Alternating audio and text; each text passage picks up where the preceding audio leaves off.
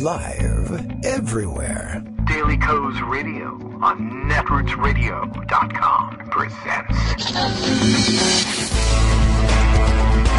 David Walton. Kagro in the Morning Show.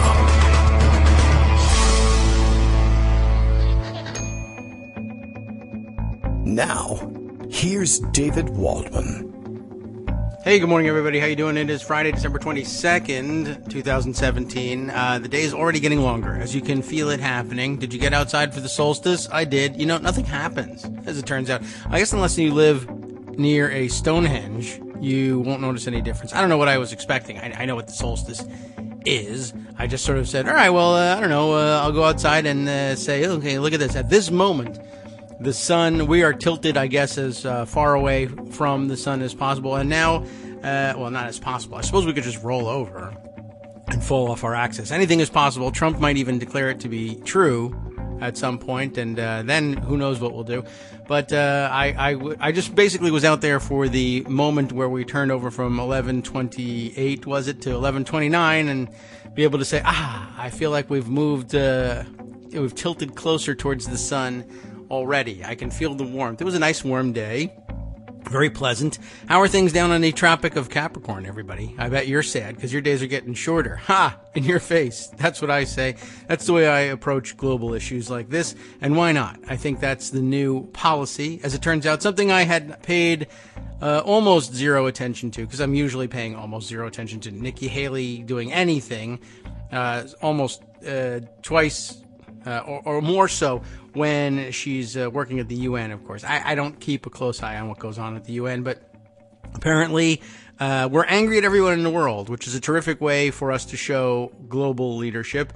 We, I guess there was just a UN, what is it? Was it a Security Council resolution or was it a General Assembly resolution? It must have been a General Assembly because a lot of votes were cast, and I guess condemning the decision of the United States to move or to officially locate its embassy in Jerusalem rather than the what has now become the traditional spot of Tel Aviv, and all the issues that are wrapped up in that, of course. The world knows what they are, and President Trump really doesn't, and so we now find ourselves on the wrong end again of a resolution condemning United States action. And I guess Nikki Haley, to ingratiate herself to the boss, addressed the General Assembly thus, and she's proud of it because she's tweeting it out. America will put our embassy in Jerusalem. No vote in the United Nations will make any difference on that, but this vote will make a difference. Ready for the Trumpian part of this? This vote will make a difference on how Americans look at the UN. Probably not true.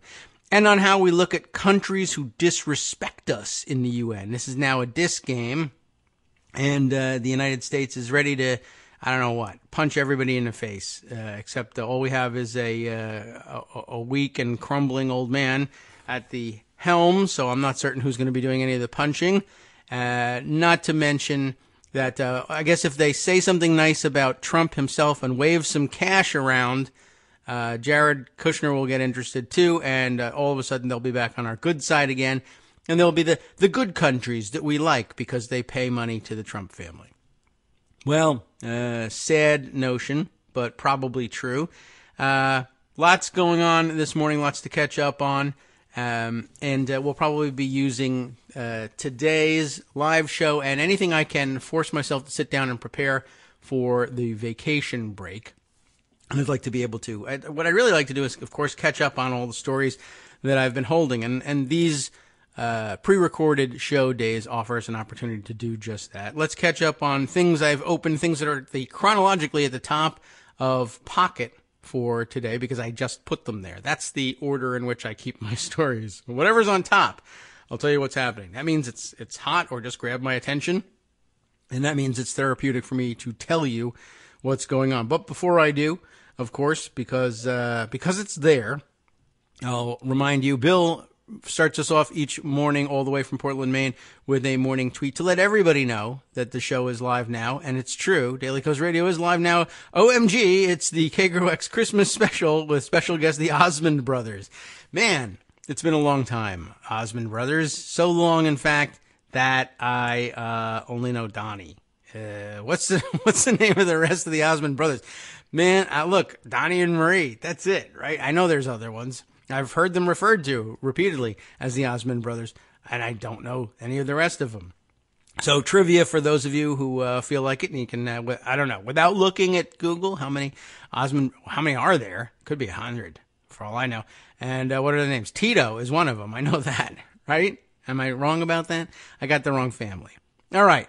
Albert Titus, by the way, says, Kagrox used the term Stonehenge instead of the correct Stonehenge's monster. Always. I like the crossover in that. Very nice.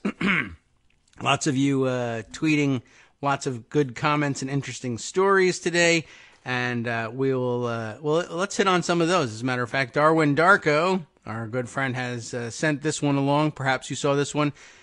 As he says, better bigots, better oligarchs. Papa John's, the Papa John's CEO, the founder and CEO, is out. He's gotten the boot from the company. He's not out. I guess he's just down. He's out as CEO weeks after his NFL comments, as it turns out. And I think I have one or two other stories about it, but the one that Darwin sent us here is a sports section entry, I think, at the Miami Herald.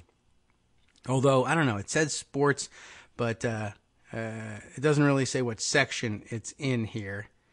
And it's written by, it's an AP story, the retail writer. How do you like that? Now, we should have gotten you the story wholesale, but we'll pay retail prices for this one. Papa John's founder exiting as CEO weeks after NFL comments. You remember all of that, of course, and he was coming out, I guess, trying to be in support of Trump.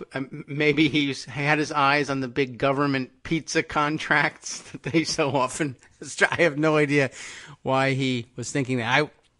That comes to mind because I don't even know what the situation was, but I did see early this morning, fly by on Twitter, a photo of the CEO of AT&T. Greg probably knows what's going on because I think he tweeted it or was commenting on it. The CEO of AT&T really like supplicating himself before Donald Trump. They are, I guess, serving as accomplices in this ridiculous claim that bonuses that they are handing out are somehow windfalls or trickles down, I guess we could call them, from the tax cut, which of course hasn't been implemented yet, so that would sort of be impossible. But you could give out bonuses in anticipation of a big tax cut. But apparently, A, they were previously scheduled. B, they're going to be rather heavily taxed. And C, AT&T is also poised for a big round of layoffs. So, I mean, if it's really the case that this big tax cut is going to create jobs, well, so far we haven't seen it and aren't likely to see it. And all CEOs that I know of who have commented honestly on what they were going to do with these tax windfalls have said, yeah, that's not the kind of money we would give away in wages. It would be entirely unnecessary. We're at record profits. We're not going to be hiring anybody. All the teaching we learned in MBA school, the part of it that actually works, tells us, if you're generating record profits and otherwise doing pretty well, the idea of sending more money out the door and incurring more liabilities and bigger costs by bringing on more employees for no particular reason is perhaps the least desirable way of spending any of this money. Anyway, Papa John's founder, is where we started on our tour of corporate America, is out. Papa John's founder, John Schnatter, that's his name. I'd go with Papa John too. Schnatter's Pizza doesn't sound particularly good. Well, and it isn't. So that would be inaccurate. So much for truth in advertising. He'll step down as CEO next month, about 2 months after he criticized the NFL leadership over national anthem protests, which they aren't, but they occurred during the national anthem. And now everybody thinks that they're protesting the national anthem, and they're not. Protests by players, comments for which the company later apologized. Schnatter will be replaced as chief executive by Chef Boyardee. No, chief operating officer. It looked like chef for a minute. Steve Ritchie, who cannot decide on what his first name is, on January 1st, it's a big pizza day and a good day to kick off and turn over a new leaf and probably put it on the pizza and say it's a topping. The company has announced on Thursday, Schnatter, who appears in the chain's commercials. Ooh, what will they do about that? Will Steve Ritchie take over, or will he continue in the commercials and just say, I'm not the CEO, but buy the goddamn pizza? He appears in the chain's commercials and on its pizza boxes, remains chairman of the board. He's also the company's biggest shareholder. So he's like 7 slices worth of the company is in his hand. Earlier this year, Schnatter blamed slowing sales growth at Papa John's, an NFL sponsor and advertiser, on the outcry surrounding football players kneeling during the national anthem. Former San Francisco 49ers quarterback Colin Kaepernick had kneeled during the anthem to protest what he said was police mistreatment of black men, and he was right when he said it, and also other people are kneeling. Other players started kneeling as well.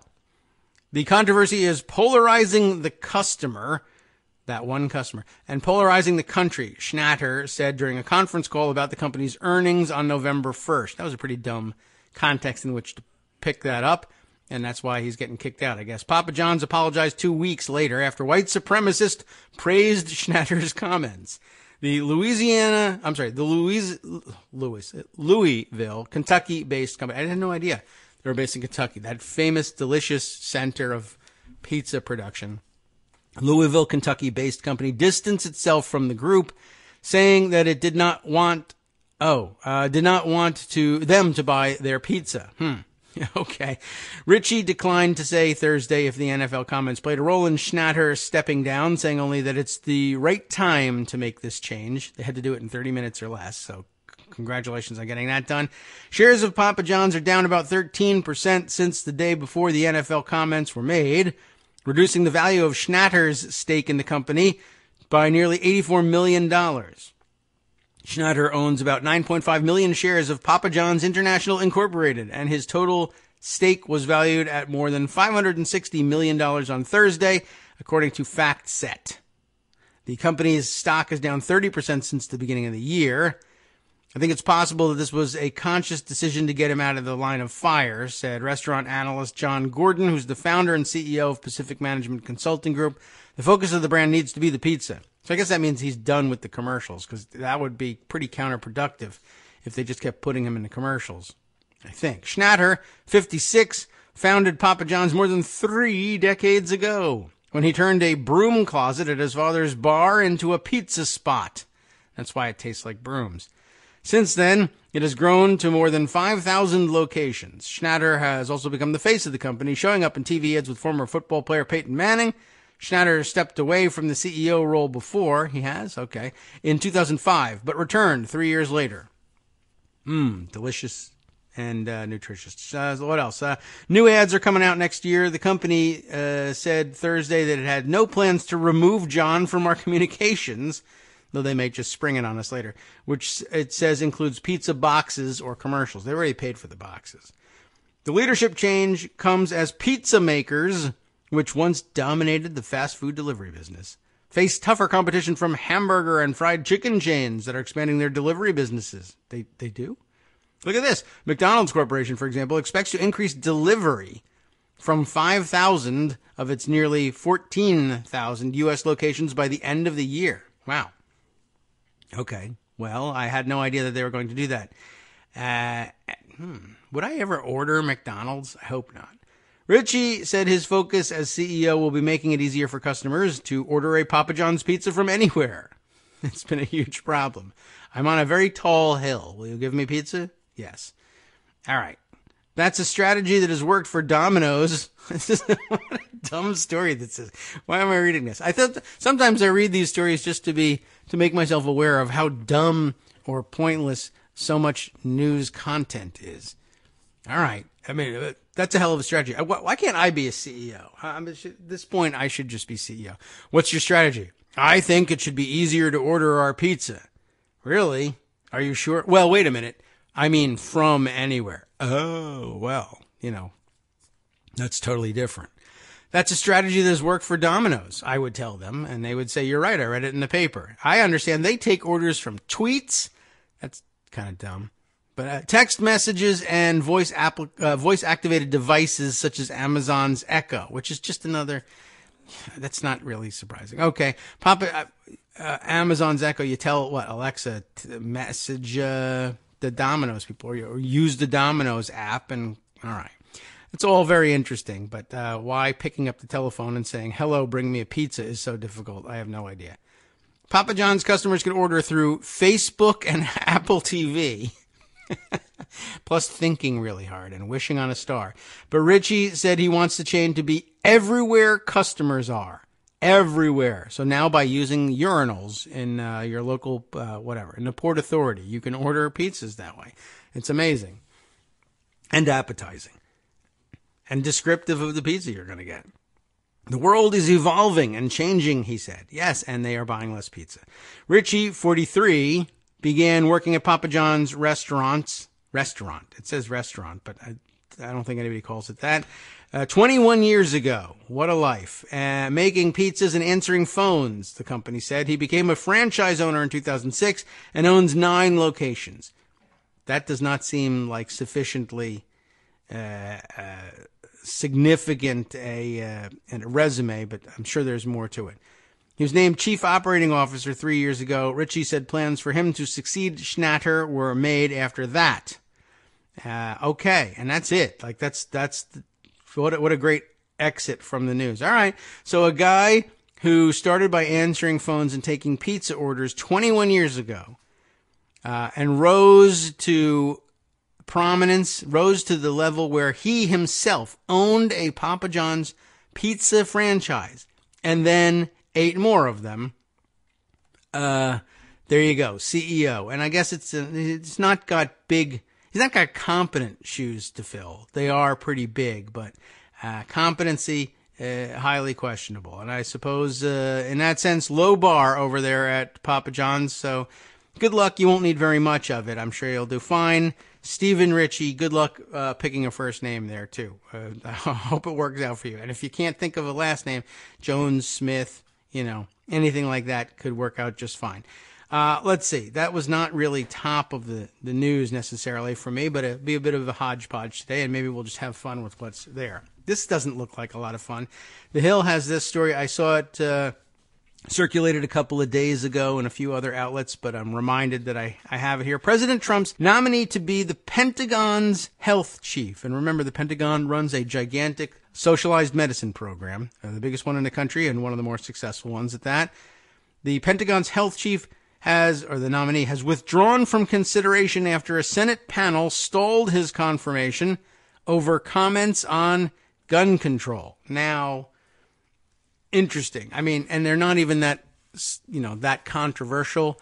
There's a lot of guns used by the Pentagon, and they control them pretty tightly, as a matter of fact. And I don't know why this would get in the way of anything, but you know how sensitive gun people are, and in particular, people during the Trump administration. Any personal affront, and they consider any disagreement with them on any political issue to be a personal affront, will be enough to sink your nomination.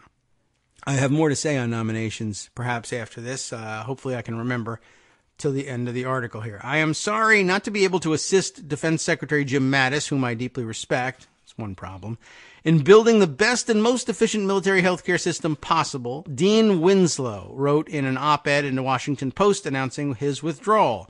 I have the credentials to help. He owns 10 Papa John's pizza franchises, including 35 years of experience in the Air Force, including 4 deployments to Iraq and 2 to Afghanistan after 9/11, in military and academic medicine, and in private practice, public hospitals, the Department of Veterans Affairs, the pharmaceutical and diagnostics industries, and public health. But unfortunately, I do not possess one credential the committee wanted to see. I do not support the unrestricted ownership of semi-automatic assault weapons by civilians. Winslow, who was nominated to be Assistant Secretary of Defense for Health Affairs, had his confirmation hearing before the Senate Armed Services Committee last month, days after a mass shooting in Texas in which the shooter was able to buy a gun despite being convicted in the military justice system of domestic violence. Winslow was asked about shooting during the hearing, to which he replied, what an interesting question to ask him.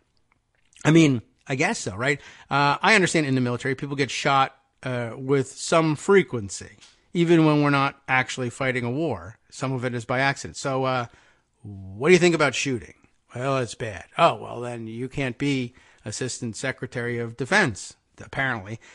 So he's asked about the shooting. He replied, but I also would like to, and I may get in trouble, you're right, with other members of the committee, just say how insane it is that in the United States of America, a civilian can go out and buy a semi-automatic assault rifle like the AR-15, which apparently was the weapon that was used. It's an extraordinarily popular mass shooting weapon, by the way. Committee Chairman John McCain interjected, telling Winslow, I don't think that's your area of responsibility or expertise. It's probably not.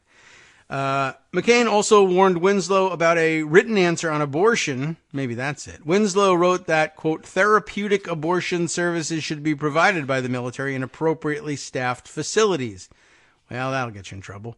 Therapeutic abortions, it says, refer to situations in which the mother's life is in danger.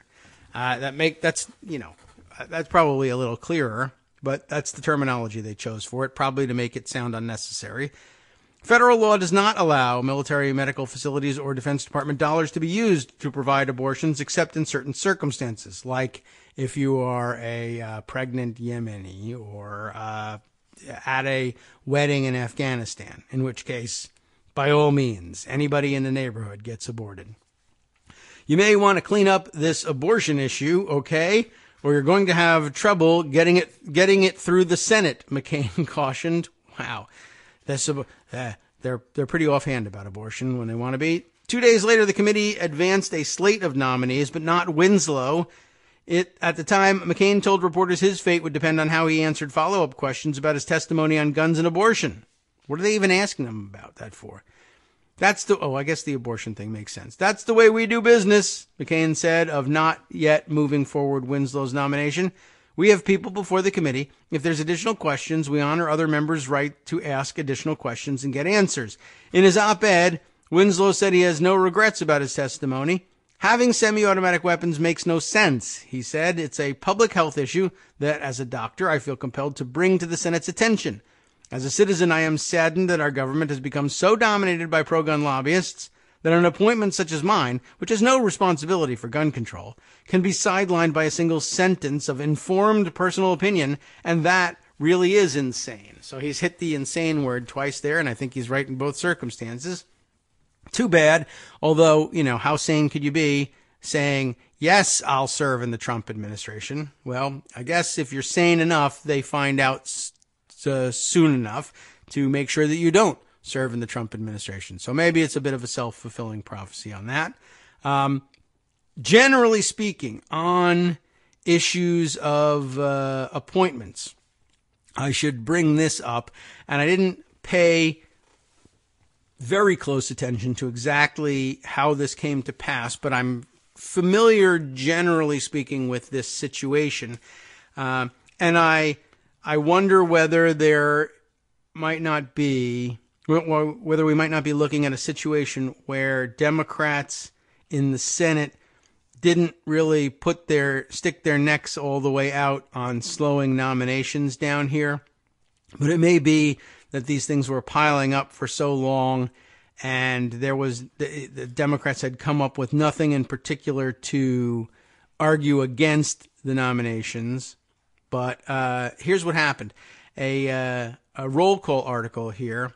Nils Lesniewski, one of their top reporters, has been around a long time there, as I recall. A Senate Christmas present. Several Trump nominees confirmed. Senators finish delayed routine business. Hard choices put off. As you know, most of the hard legislative work was kicked down the road a little bit until next year. But nominations were taken care of, and you'll see in the article why that's the case and learn a little bit about procedure and the Constitution along the way. At the very end of an acrimonious first year working with President Donald Trump in the Oval Office, the Senate reverted to form, looking very much like the Senate. Senate Majority Leader Mitch McConnell came to the Senate floor after 9:30 p.m. to call for voice votes on a slew of pending Trump nominees to posts across the federal government. The Kentucky Republican, with the help of Senator John N. Kennedy, Republican of Louisiana, minding the presiding officer's chair, also moved a bunch of cleared bills through unanimous consent. Nominees confirmed included members of the Securities and Exchange Commission, ambassadors and other State Department posts, and assistant secretaries for positions in an assortment of cabinet departments.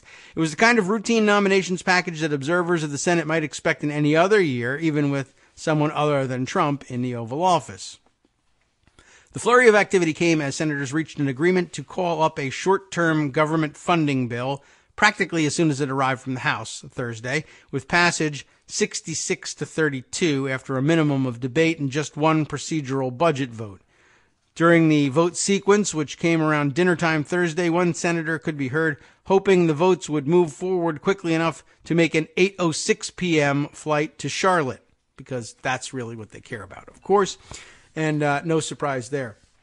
By the way, I will probably, we'll have to delay the end of the article until after our first break, but we'll also take this brief pause to note that 66-32, of course, means that there were some Democrats who voted for the funding bill to keep the government open, and that by itself sounds like a, reasonable thing to do, except, of course, Democrats over the last couple of days had been, as a group, maybe not. I don't know how unified they were in all this, but it seemed like it, and that's a good thing.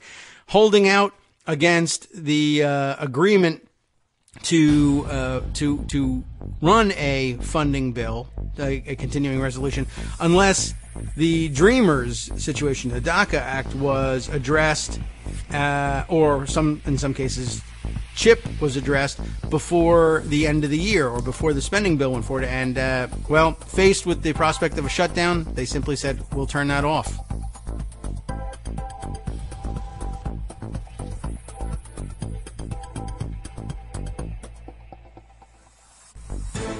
Hi, it's me, David Waldman, your host for Kagro in the Morning, interrupting this little break to say thanks so much to all of you who are contributing supporters of Kagro in the Morning.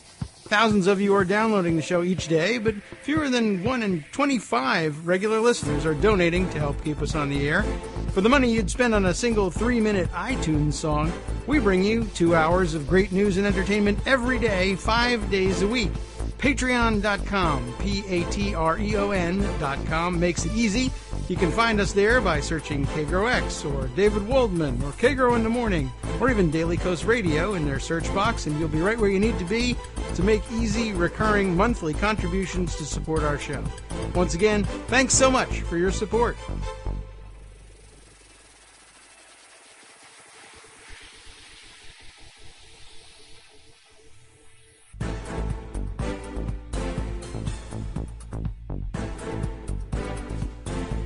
Welcome back to the Kagro in the Morning Show here on Netroots Radio. When we last left off, and rather abruptly at that, I was discussing this roll call article about the flurry of last-minute activity in the Senate, including a number of nominations that sailed through and some unanimous consent bills, and noting that, Democrats had been holding out or saying they were going to hold out on avoiding a bill to avoid a government shutdown unless the DACA issue was addressed, and then it wasn't, and they said, it's probably better for us, and it probably is, not to force a government shutdown at this point. But I'm sure it was a great disappointment to people who were holding out for the DACA reauthorization, and it's not likely to happen any time real soon, but we'll see whether perhaps returning after the break makes any difference or whether any deal was cut. I don't know whether you could trust any such deal with Republicans, but it's possible that if there's any interest on the Republican side in dealing with the issue, that they may have said, look, let us get out of here now. Let's make sure the government doesn't shut down. That's not really going to help anything if it shuts down. It's only going to make the situation worse. It's going to give ammunition to Trump to blame you for various things. I could see them being talked out of it, but it's not going to lessen anybody's anger about this stuff. And if they weren't serious about it, they shouldn't have tried to tie the two issues together. But minds can change and deals can be struck, or you can realize the futility of what you're doing rather quickly up there, especially if you're trying to get out of town for the holidays. Well, let's see. The article continues. There was Senate Budget Chairman Michael Enzi of Wyoming passing out Christmas cards on the floor during all this flurry of activity, but it wasn't, and while it wasn't, I should say, a sine die adjournment. We talked about that yesterday, or I mentioned it, and in case you didn't pick up on the terminology, of course, you know, congressional elections on the House side every 2 years, Senate terms, of course, lasting 6 years, but and so 1/3 of the Senate faces election every 2 years along with the entirety of the House. When the entire House turns over and is reelected, even if it's all the incumbents reelected again, that's considered to be a new Congress. Congress adjourns, sometimes temporarily, a lot of times during the year, takes vacations for a week or two. They don't call them vacations, they call them district work periods, and they are busy times. They're not exactly vacations. But at the end, so each Congress lasts 2 years. At the end of the first year, they move from the first session to the second session. I am not really certain why they even bother with separating it into sessions. I'm not sure where that idea even came from. I wonder if I could look that up and read about that at some point. But it doesn't make any difference for legislative issues. We mentioned that yesterday. In other words, a bill written during the first session of what Congress are we even in now? Are we in like the 115th Congress? I've lost track. If you're not there every day, you forget which Congress you're in. But otherwise, it's just one of the daily, it's a sort of a daily thing. It's in front of your face all the time, so you never forget. But yeah, I think we are. Right, 115th Congress, so I'm not that far off track. So we're at the end of the first session. Was from last January to now. And in fact, they'll probably hold themselves in the first session through the break and into the new year. And then at the same time, they'll adjourn the first session and convene the second session pretty much at the same time. I don't even know if there's really any formal anything that goes on. I can't recall which I guess suggests that they don't do anything particularly special about it. Not like adjourning a Congress sine die, which is, I'll explain in a minute, the end of the Congress, or opening a new session. They don't vote on rules or anything. Everything just continues basically from one session to the next, except one thing.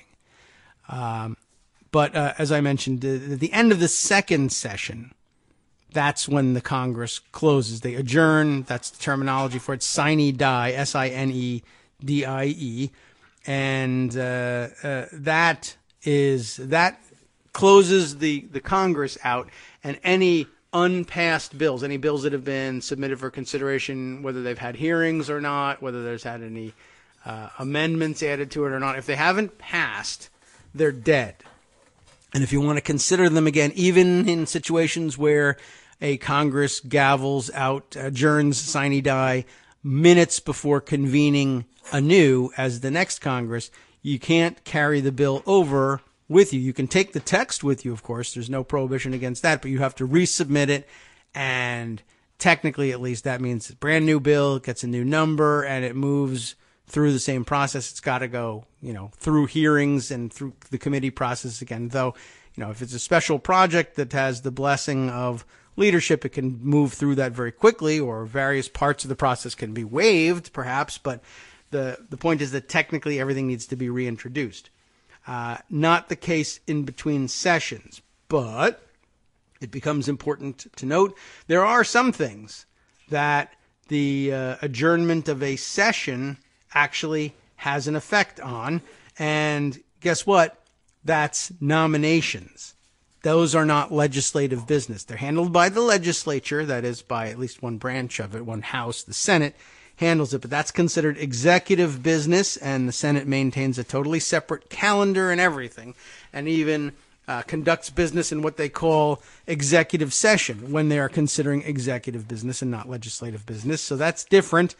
And apparently, I don't really know why they decided this was the case, but it's constitutional, I believe, when a nomination is not disposed of one way or another, either considered and rejected or considered and affirmed.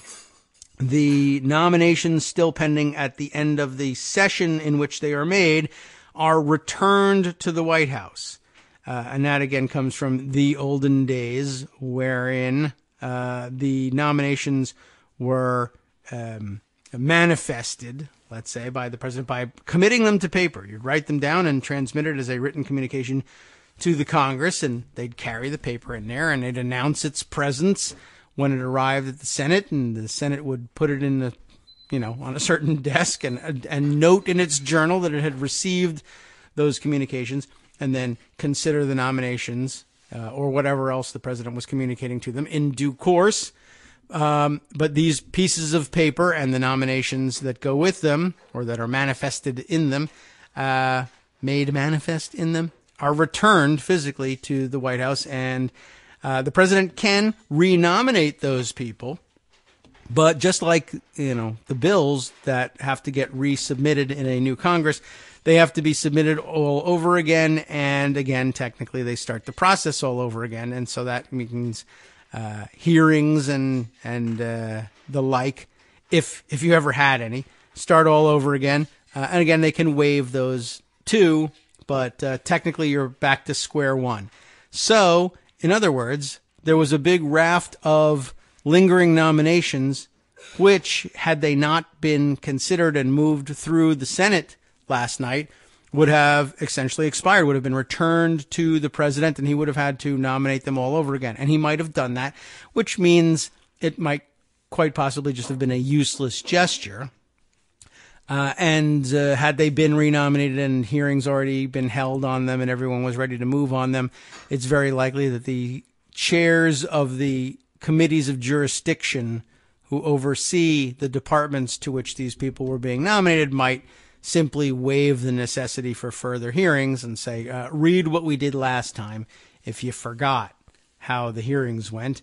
So it might not gain you a great deal, but of course it also means that they're back on the docket, and Mitch McConnell has to try to find floor time for them, and Democrats can continue to do what they can to make it a giant pain in the ass to confirm them.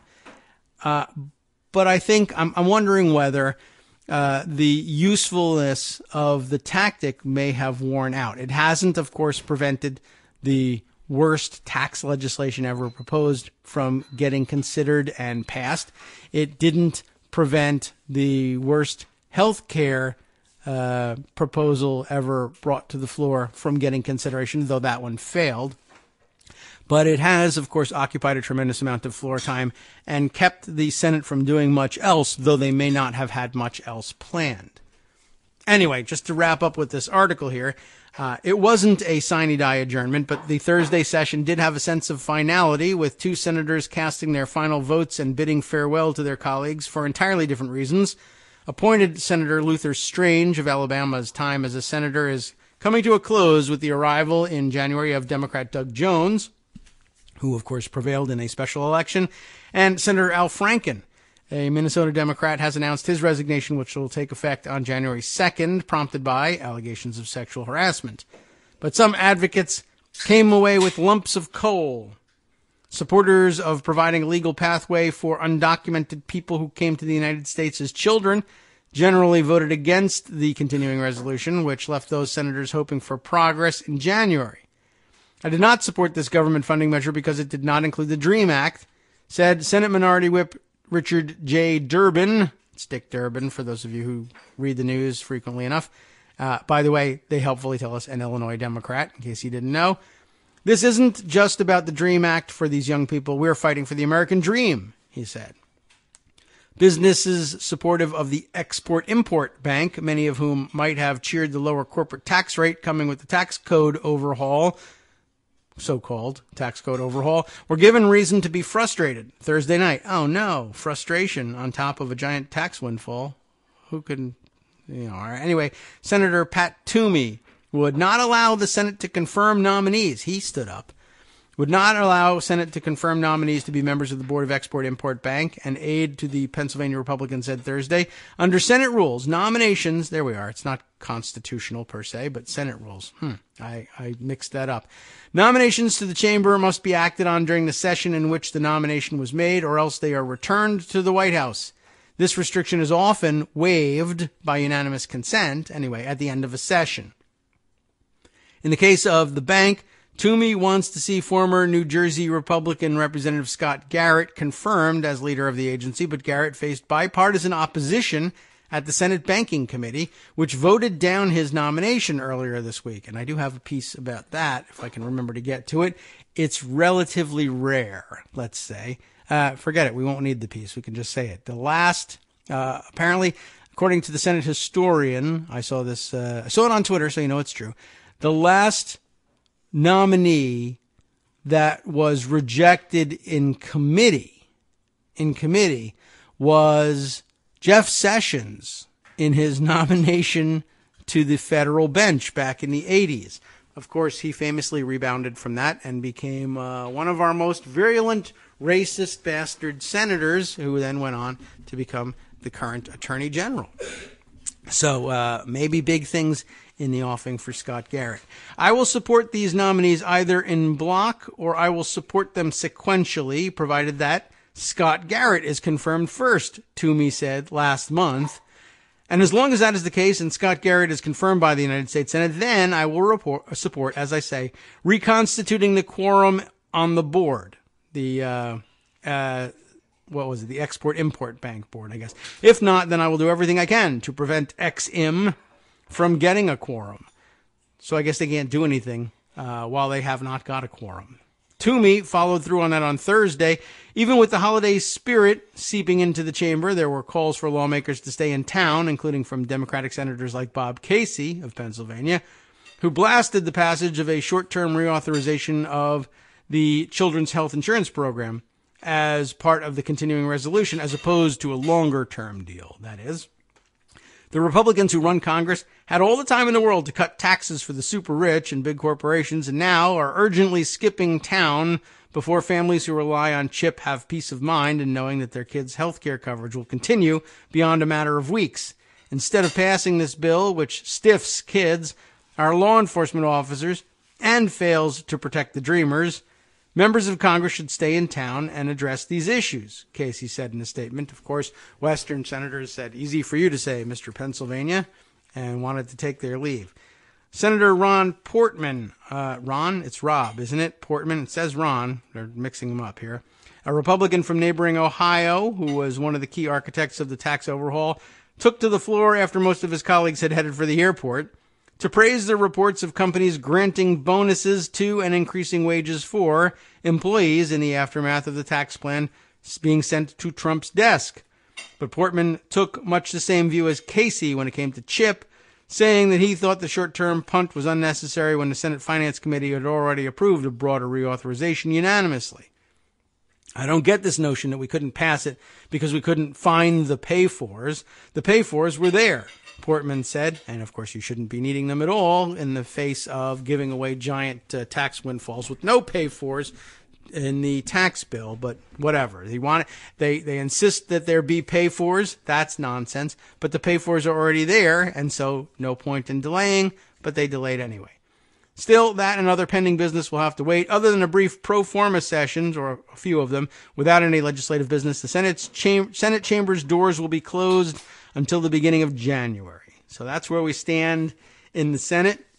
A little bit of a question mark as to why Democrats might agree to allow a raft of lower-level nominees through when they could have simply said, no, we will not agree to unanimous consent for continuing their nominations in the second session, nor will we allow for an en bloc vote on dozens of nominees at once. We're going to do these things one by one, and we're going to, I guess attempt what's left of the filibuster so that you have to spend 30 hours ticking down the time to invoke cloture by majority vote. And for every 30 hours you're willing to spend here from this point on the calendar on, you can get one of these nominees through. But I guess at some point there's some diminishing returns on this in terms of functioning of government. Not that this government is functioning all that well, but we've read a number of stories about government functions, which if you're operating under legal strictures, things that need to get done can't get done because there aren't any permanent office holders in place. All we have is a slew of acting office holders, and they're just ignoring the law as it is anyway. Although, you could stop things and highlight that issue and say, we haven't given our consent here for these people to do this job, and yet they're doing it, and they're doing it with impunity. What good is having a law that says you can only serve for 210 days if the Senate has no intention whatsoever of protecting its prerogatives in this area? But I will say they do have full plates over there in the Senate in terms of things that they could and should be outraged about and fight daily about. And perhaps for whatever reason, I'd like to hear them state it. I'm just supposing that this is the case and putting it out there as a possible excuse. Don't know whether they really believe this or not, and don't know whether we should either. But it may be the case that they've reached the conclusion that at least some of these lower level jobs, it's just better to fill them and move on to other fights and continue to delay people perhaps at the top positions. But I don't know. I kind of like the continuing storyline that nobody was in place to do any of these jobs, and the federal government was a total wreck as a result of Trump's incompetence in appointing people. Although, I guess at some point, if you don't step out of the way of those who have been nominated, that storyline loses its luster if he can point back and say it's Democrats blocking them. It's not that I haven't made nominations. Anyway, we will definitely keep an eye on how those things develop in the next session.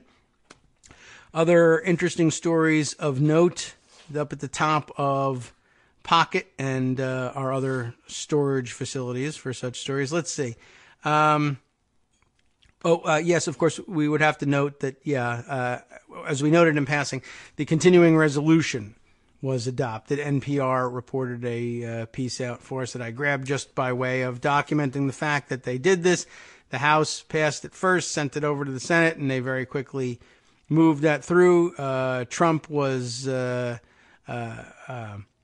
pushing for it last night via Twitter, insisting in his tweets that House Democrats want a, all caps, shutdown for the holidays in order to distract from the very popular, just passed tax cuts, which he capitalized. House Republicans, don't let this happen. Pass the CR today and keep our government open. And so they did. And so he will no doubt consider that to be a gigantic victory. And no one was really hoping for a shutdown. But that doesn't stop him from saying such things. All right. Let's see. Back to Pocket. And, man, where are we going to go for this next one? An awful lot to consider here. Here's an interesting piece. I put aside yesterday from AP. Just thought this made an interesting bit of reading. Unlike others at Fox, Neil Cavuto, uninterested in Trump interview. I thought he made an interesting point in all this, a relatively brief article. Fox News is President Donald Trump's favorite venue for interviews, but one of its most prominent anchors, Neil Cavuto, says to count him out as a presidential interrogator, that is, as an interviewer. He doesn't think it's worth the time. We're always going to report on the president, said Cavuto, Fox's senior vice president, by the way, and managing editor of Business News. You can't not report on the president, but my goal is not to curry favor so I can get an interview with the president. There's no indication that Trump is anxious to sit down with him, yet Cavuto's stance sets him apart at Fox. It is kind of an interesting stance, isn't it? That's the venue for 20 Trump interviews since he's been president, by far the most of any news organization. Within Fox, Trump has spoken primarily to opinion anchors like Sean Hannity, Laura Ingraham, Jesse Waters, and Jeanine Pirro. What a rogues gallery that is. Fox Sunday host Chris Wallace and Washington anchor Bret Baier haven't interviewed Trump as president and have campaigned for the time. It's interesting that he does only opinion anchors. In August, it stands to reason. He's an idiot and he doesn't want to face actual news anchors. In August, Baer used his show to tell Trump that he had, quote, nothing to fear from his questions. He renews his interviews requests weekly to no avail, Fox said. Cavuto, who anchors 1 hour each weekday on Fox News Channel and 2 on the Fox Business Network, revealed in an on-air commentary that he won't ask for an interview. He said he spoke publicly after some viewers and administration officials remarked that things he had done weren't helping his chances of speaking to the president.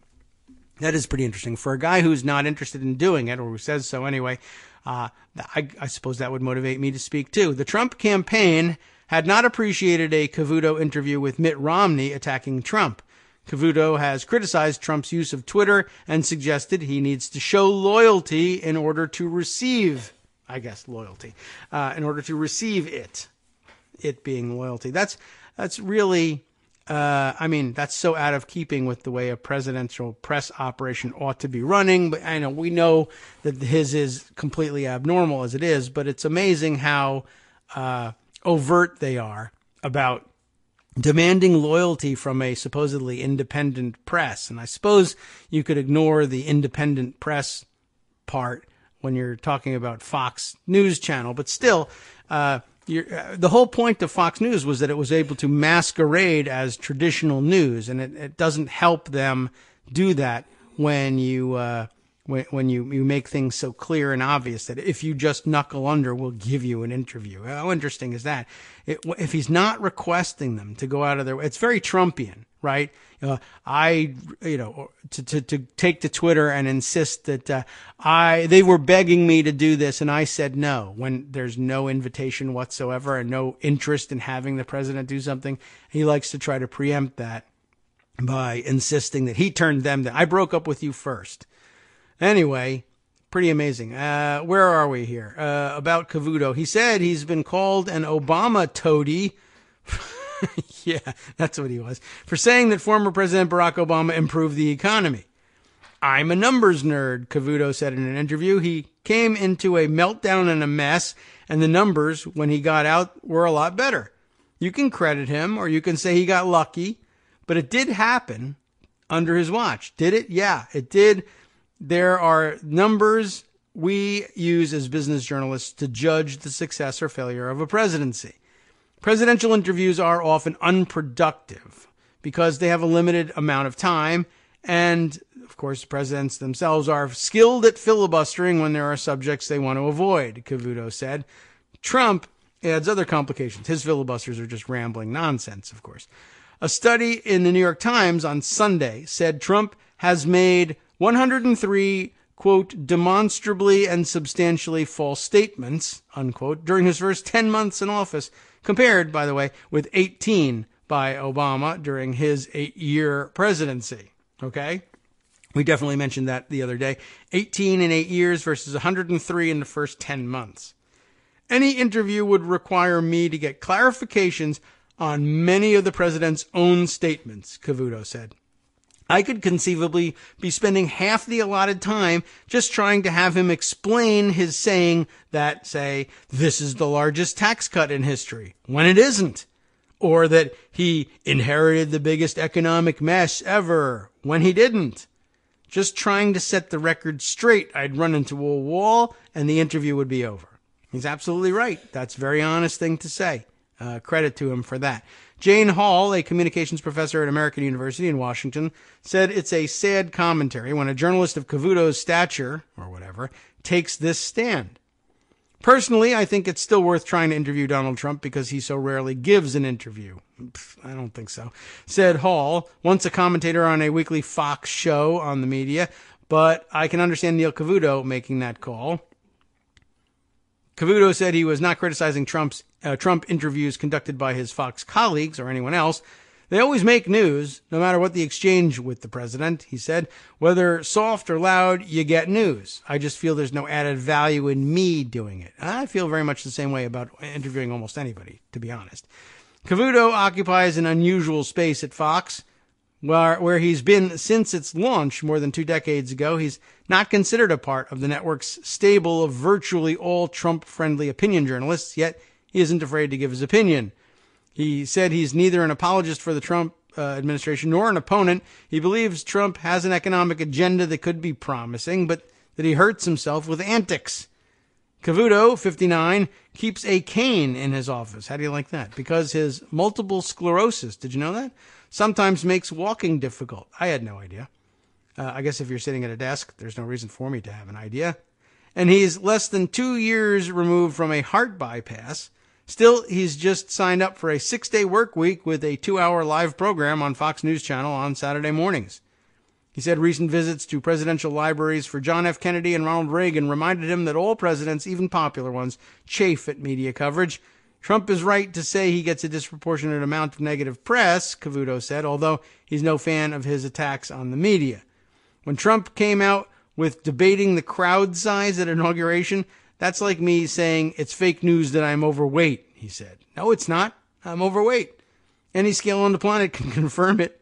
It's human nature for presidents to bristle at criticism. It's a whole nother level, I think, of craziness to start saying it's fake because it doesn't go your way. Well, credit to Neil Kagro for making a certain amount of sense, even though he's working at the Fox News network, Fox Business Network, wherever he nests himself these days. I thought an interesting observation and a good one, and probably one that ought to be applied across the board. There's really just no point in trying to get the truth out of him. I suppose if you're just looking to publish a transcript of him rambling and looking incoherent, it's still worth interviewing him.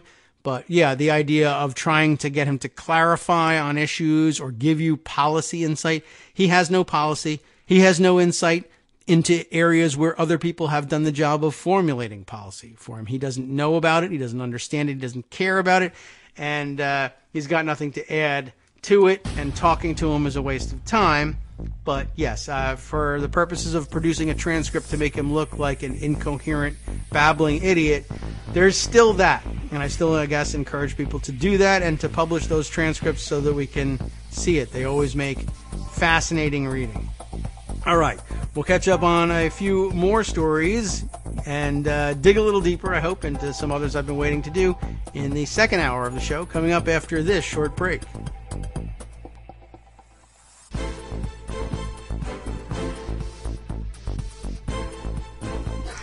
Welcome back to the Kagro in the Morning Show here on Netroots Radio. We have our short 1-minute break at the top of the hour here, sifting through the stories, trying to find other ones to stop in on. Some things I wanted to revisit from earlier shows. And let's see. First of all, I guess we'll make it first of all anyway. That one college singled out in the last couple of days when we talked about with Joan in the tax bill, and not Hillsdale College. This is the second of the one colleges. That would make two colleges singled out in the tax bill. Berea College. And I guess I got two notes on the pronunciation. I was saying Berea College, Berea, Berea. No, it's Berea. Like, although somebody gave me a pronunciation guide, a handy pronunciation guide, like diarrhea. They said it's Berea, but unfair comparison, to be sure. One, an institution of higher learning, and the other, stomach ailment, and you know all about it. I don't have to tell you much more about it. But I mentioned that Arliss Bunny had a few things to say on the subject. And did I put the tweets aside, or did I just hope that they would linger for a while? I can't recall whether she actually sent me anything about it or not. Let's see. But she was mentioning in passing, apparently it's regionally famous actually for some very accomplished programs in the arts and performing arts and crafts as well, and preserving a sort of regional Appalachian culture as well.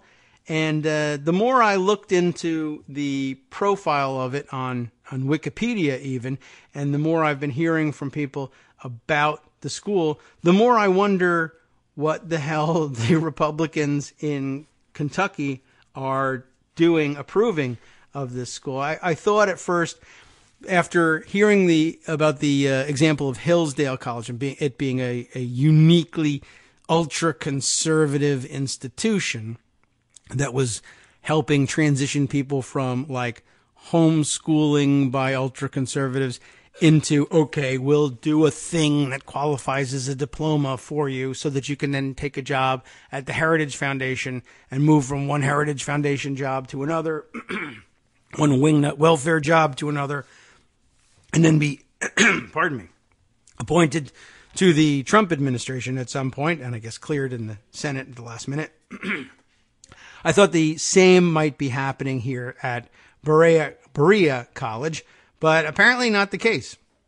And so I've become a believer, let's say, and I was impressed by what I had read about it. I'll see if I can scroll back and find some of the other commentary on it from Arliss. But, then, of course, in the initial read through, I was struck by that inclusion of the line about in their logo here, God has made of one blood all peoples of the earth. I mean, that's an inoffensive quote, certainly, and not even one that the Trump administration would likely agree with, nor would most conservatives these days, I think, though they are wrong in that.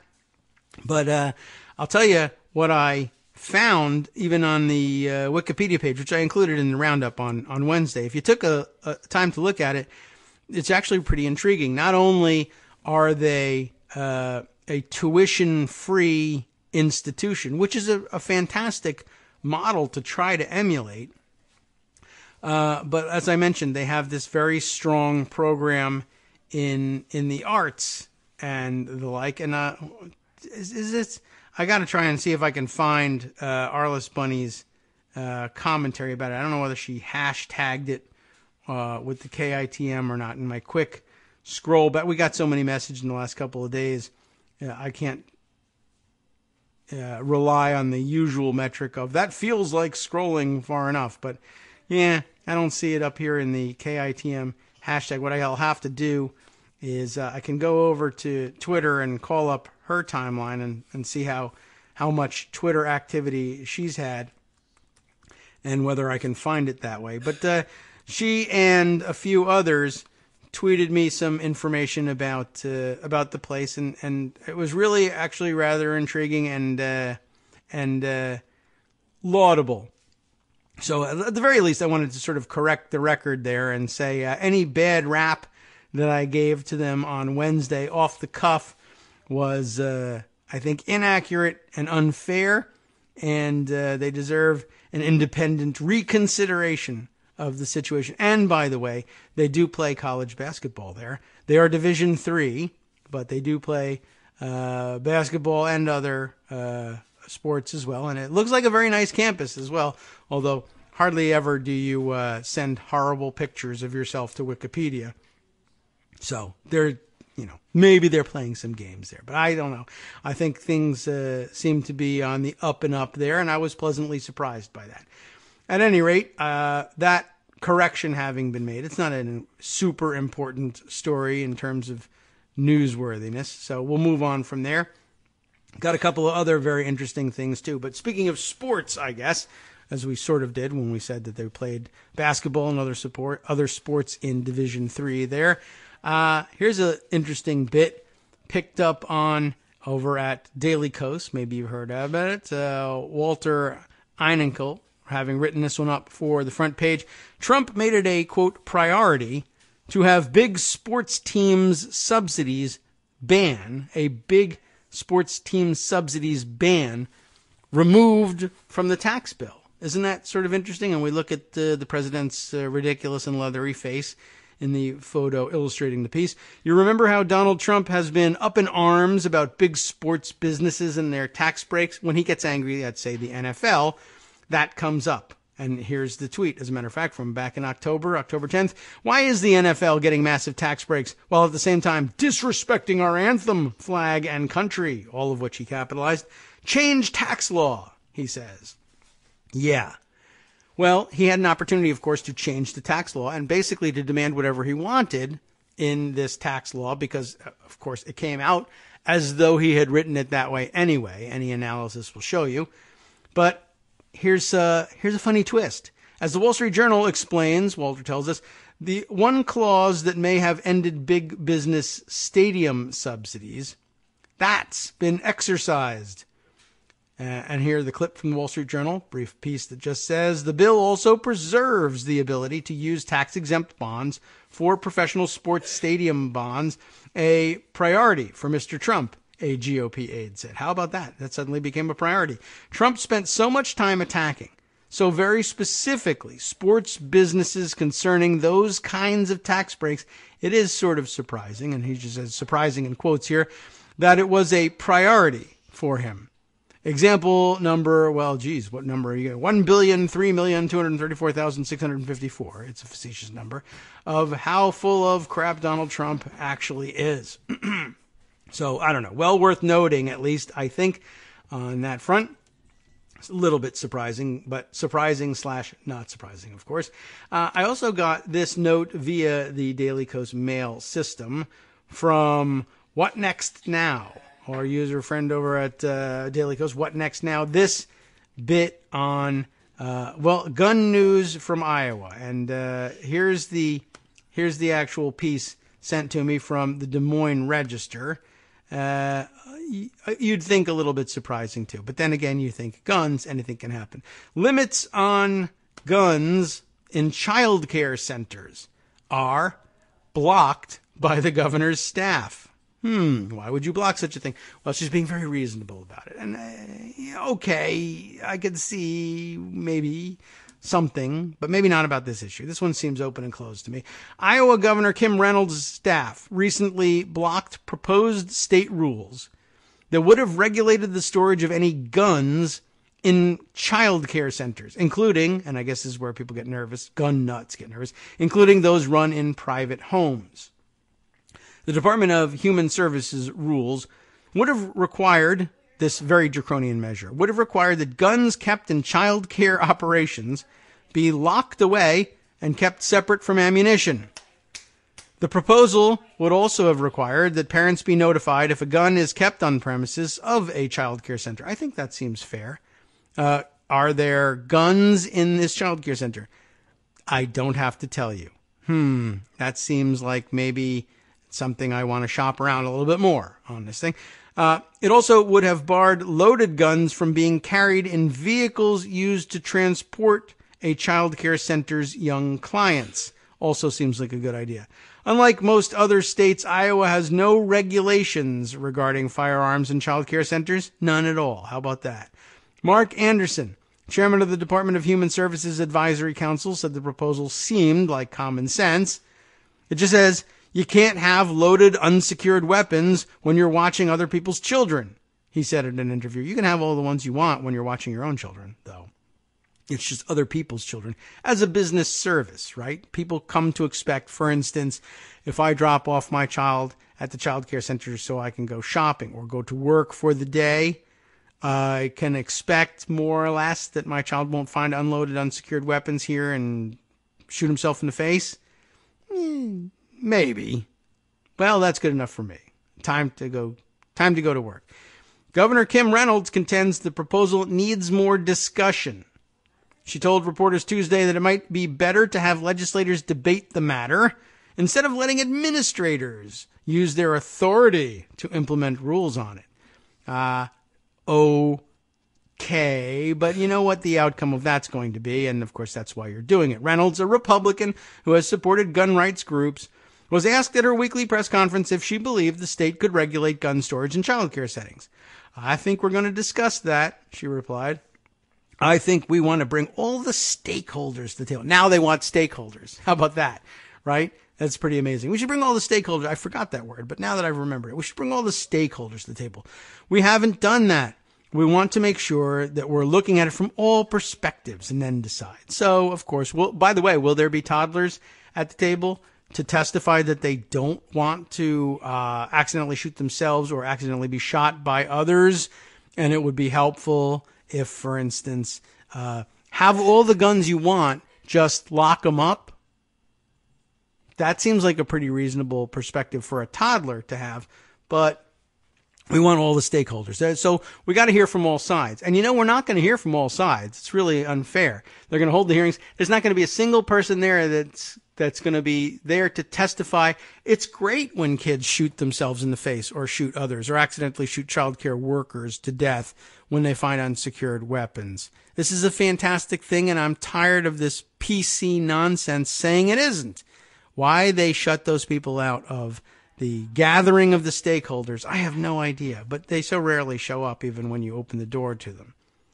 An Iowa child welfare advocacy group said Tuesday that it supported the Department of Human Services' proposed rules on the storage of guns in child care centers. Of course. Children need to be safe. Safety isn't a debatable issue, said Sheila Hansen, policy director for the Child and Family Policy Center. At a bare minimum, a parent should be notified if there is a gun at the location their child is being cared for and if a gun is in any vehicle that a child is transported in. A national survey done in 2013 by the Early Learning Policy Group found that Iowa was one of 12 states that had no regulations on guns in child care centers. Some states bar the presence of guns in such businesses, the survey showed. Iowa Department of Human Services staff members explained their reasoning in documents accompanying the proposed rules last week. While having weapons in any child care setting is highly discouraged, the department is proposing allowance of weapons and firearms, only under specific conditions to ensure the safety of children in care, the staff wrote. The staff noted that similar rules are already in effect for Iowa foster care homes. The child care gun rules were withdrawn during a December 13th meeting of the Iowa Council on Human Services, which must approve all such rules before state administrators can put them into effect. Anderson, who is a Lutheran minister from Waverly, has served on the council about 6 years. He said he couldn't recall a situation in which a proposed rule was abruptly pulled off the council's agenda without a clear explanation. During the meeting, a department administrator said the proposal was being withdrawn so department staff members could work on the wording. Anderson asked the administrator when the proposal would be brought back to the council for consideration. She told him she was unsure. Department staff members wrote in the proposal that they had posted a standard notice of intended action about the rules on November 8th. No one from the public responded with a formal comment, the staff wrote. But like the recount in Virginia, the next day somebody said, I should have done that. And so could we therefore reopen things and do it again, even though the rules say no? Sure, no problem. A leading gun rights advocate said he had been unaware of the department's proposed rules. That's on you, isn't it? Before the comment period closed. Richard Rogers, who is a lobbyist for the Iowa Firearms Coalition, said he expressed concern on December 11th to the governor's office. Reynolds' staff assured him the proposal was being put on hold, she said. Now, what else was Richard Rogers working on, by the way? If he's a lobbyist for the Iowa Firearms Coalition and was unaware of rulemaking regarding firearms and firearms storage, what good is he and why don't you fire him? I don't know.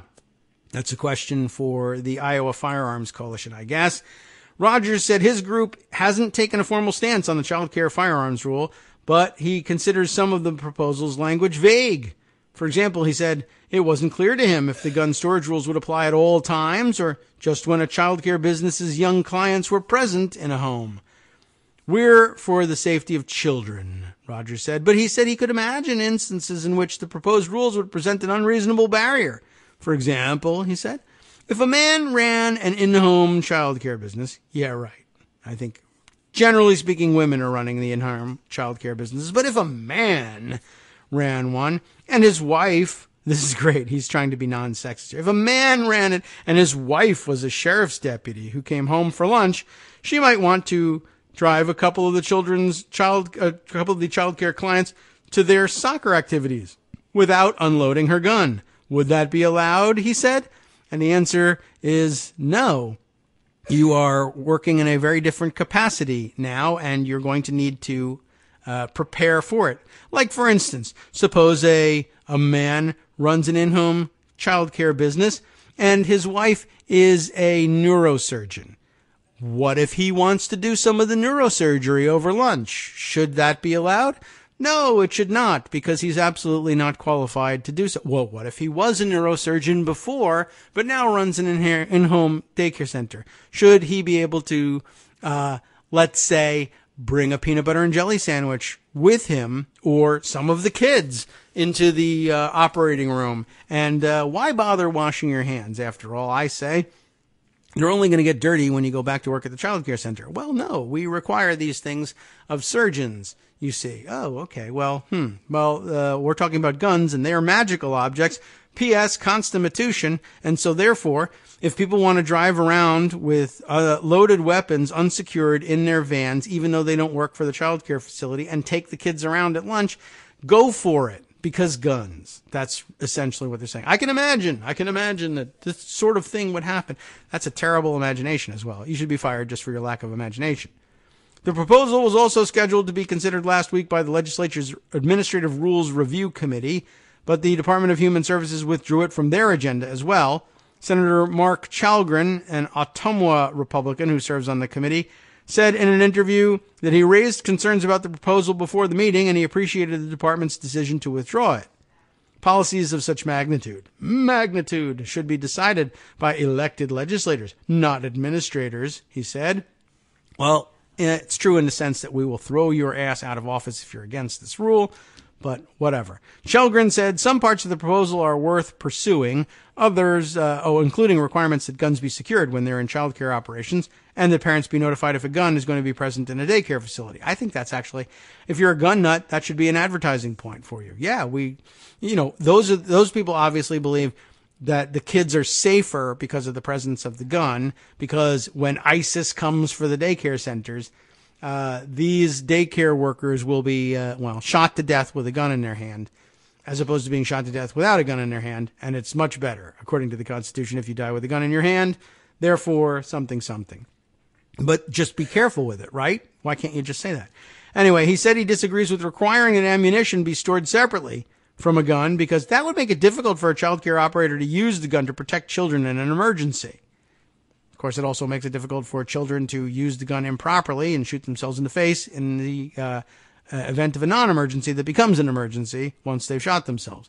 Matt Hyland, a spokesman for the Department of Human Services, said Director Jerry Foxhoven pulled the rules last week after discussing the matter with the governor's staff. The department will take a step back to consider how this should be addressed in rules or legislation, he wrote in an email to the Register. So, if you're in Iowa or nearby or in one of the 12 states with absolutely no rules whatsoever about having guns in child care centers, you might want to keep an eye on how they resolve this one. Pretty amazing. All right. Let's see. Other news of the last couple of days. We should probably make mention of this kind of weird bit-o news. Donald Trump has been playing in the pardons and sentence commutation game of late. President Trump on Wednesday commuted the prison sentence of Shalom Rubashkin. And yes, he was born in the Soviet Union. But, he's an American citizen. Shalom Rubashkin, whose Iowa meatpacking plant, it's all happening in Iowa these days, was the target of a huge immigration raid in 2008 and whose 27-year prison sentence angered many Orthodox Jews, he himself being an Orthodox Jew. I don't know why it angered Orthodox Jews exactly, other than he is one. But it sounds like he was caught dead to rights, but I don't know whether there's controversy surrounding it. It was a fairly celebrated case, I guess, just not one that I paid a great deal of attention to. So he's commuted his sentence, I guess, after 8 years or so, 8 years of a 27-year sentence. That's not a whole lot. That's not tough on crime. That's not even tough on immigration. I found that really interesting that Trump decided to intervene on behalf of somebody who was violating immigration laws for profit. But maybe that's what makes it better, right? What I don't understand, Trump says, is people who violate immigration laws for nothing. If you do it for profit, at least I understand profit. So, okay, fine. Not really, but that's what he's doing. Mr. Rubashkin made national headlines 9 years ago after federal agents arrived by helicopter at the agri-processors plant in Postville, Iowa. Orthodox Jews in Postville, Iowa. And detained nearly 400 undocumented immigrants, including several children who were working there, which is another problem all by itself. Mr. Rubashkin was the company's chief executive, and the plant had been the largest kosher meat packing operation in the country. I bet you wouldn't have guessed where that was. He was later convicted of bank fraud, by the way, in federal court, just to add to his problems. Of course, Donald Trump says, bank fraud. Well, that's just he just made a great deal with the bank. What's the big deal? He made an agreement with the bank that included them giving him money and him not paying it back on fraudulent basis. Big deal. It's called a great deal. Many Jewish leaders have rallied behind Mr. Rubashkin. Isn't that interesting? Whose treatment, they said, was unfair, perhaps even anti-Semitic, and whose sentence they considered unduly harsh and out of line with what other white-collar criminals received. Maybe. I don't know what color your collar is if you're the CEO of a meat packing plant that employs nearly 400 undocumented immigrants, including children. I don't know how white that collar really is, but okay. Mr. Rubashkin had tried for years to get a reduced sentence, but was repeatedly turned down by the courts. Rubashkin has remained strong throughout his ordeal and convinced he would eventually obtain justice. Really. He's obtaining it, all right. That's what we put a stop to. Said Guy R. Cook, the lead trial lawyer for Mr. Rubashkin, in an email on Wednesday night. I don't know whether it's out of line, by the way, with the sentences other people get on these issues. But if you're going to be tough on immigration, I don't know why he would pick this case. It's very weird. Rubashkin and his family are overjoyed. He is free and will be reunited with them. I bet there'll be some digging done, if not in this article, then in the near future, that will make things a lot clearer.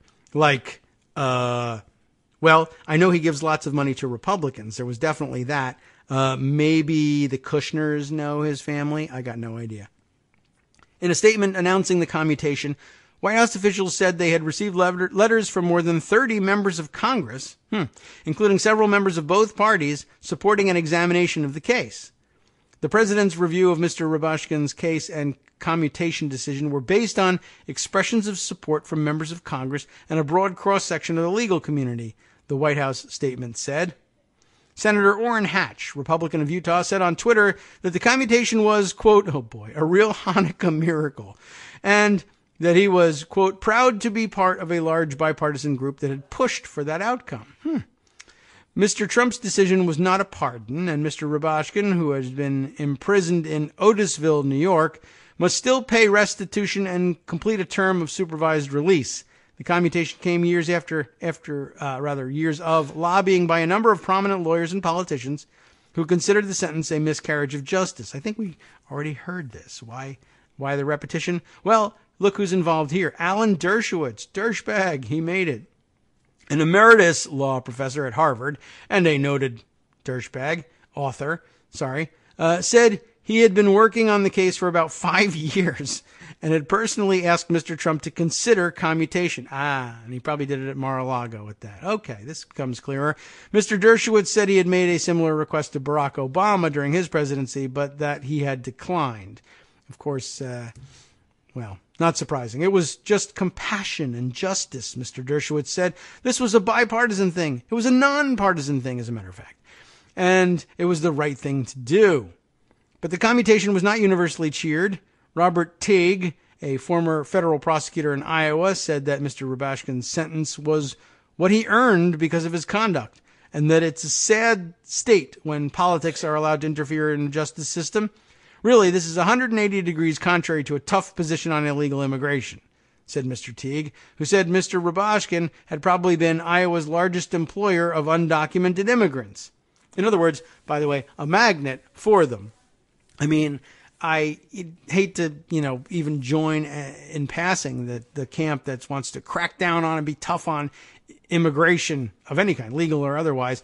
And by the way, yes, the Trump administration is getting set to crack down on legal immigration as well. They just hate immigrants, period.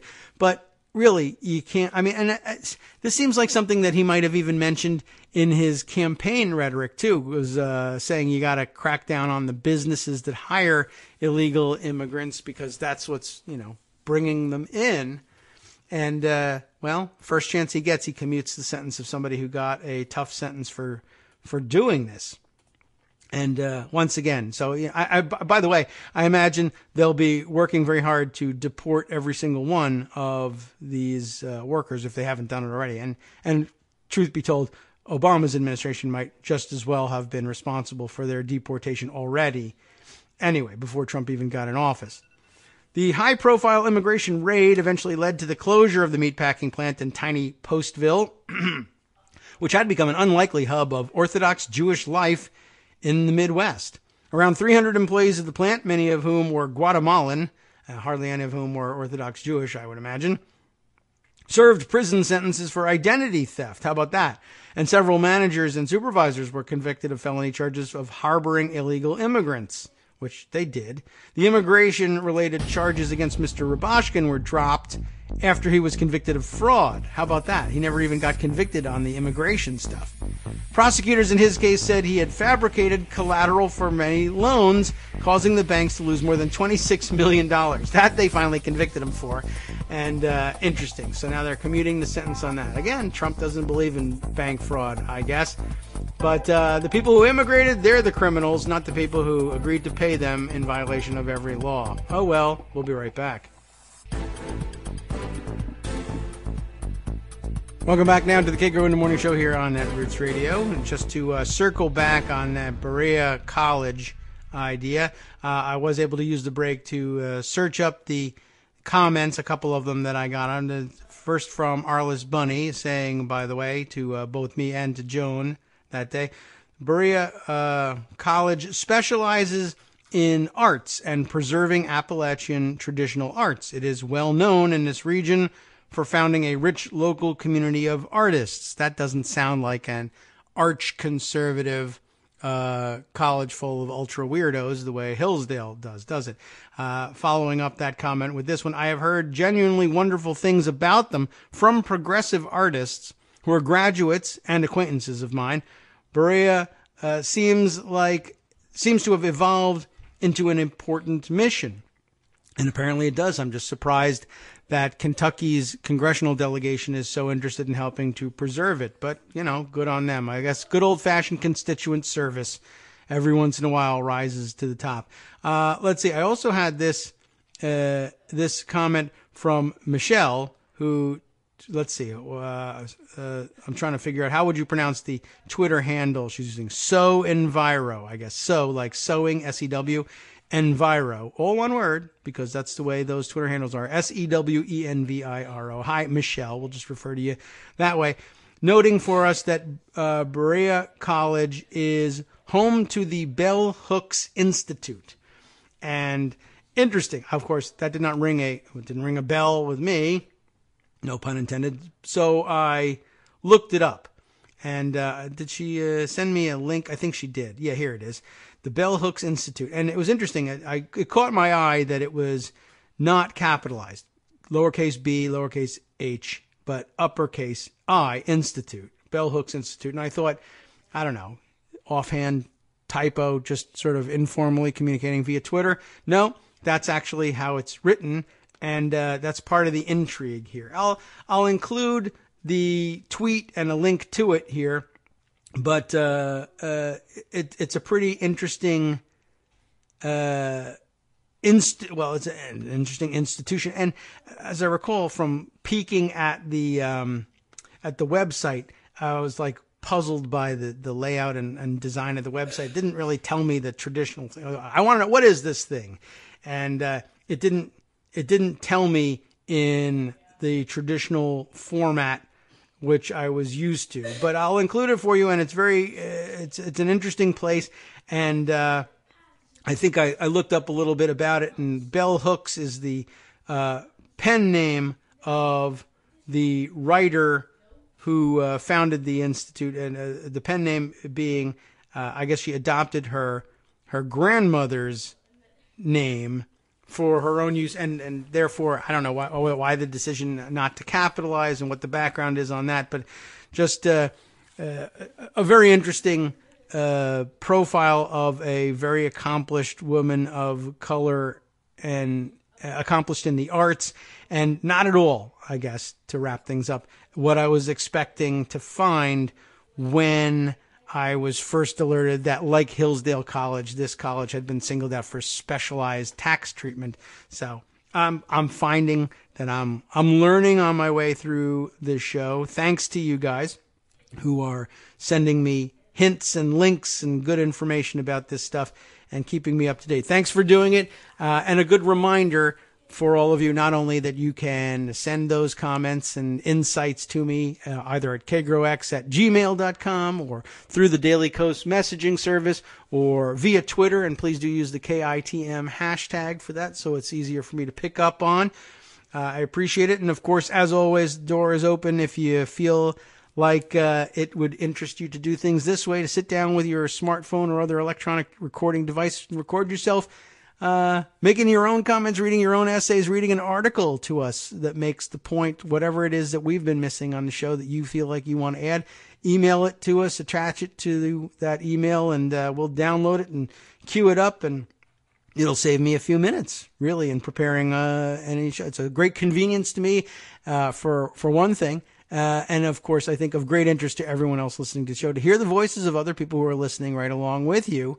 And it's just a fun way to sort of break into the podcasting space, too, without having to commit to all the pain in the neck of actually producing these things day in and day out, or once a week, as most people do. I don't know how we jumped into the daily game, but I can't give it up now. It's too much fun. So we are in the approach to wrapping up for the day and for the week. One of the things we like to do on the show every once in a while is throw you a name that you ought to be watching in terms of when will this person get into serious trouble or be thrown out of the administration. Did we do it at the beginning of the week? Was it the end of last week? We were starting to just sort of name names of lower level administration officials or White House officials who were of particular interest and who were likely to find themselves in the hot seat and under the spotlight for some kind of impropriety in the near future.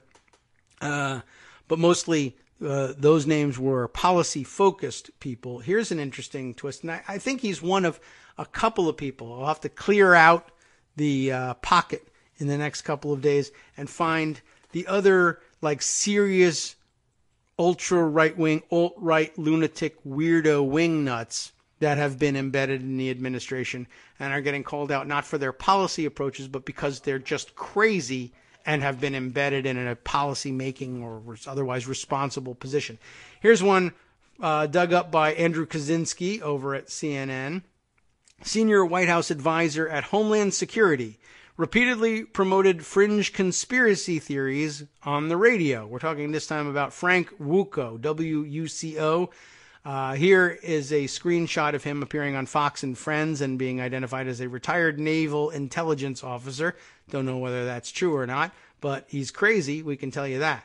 A White House senior advisor to the Department of Homeland Security provided several far-right conspiracy theories in past radio appearances, a CNN K-File review has found.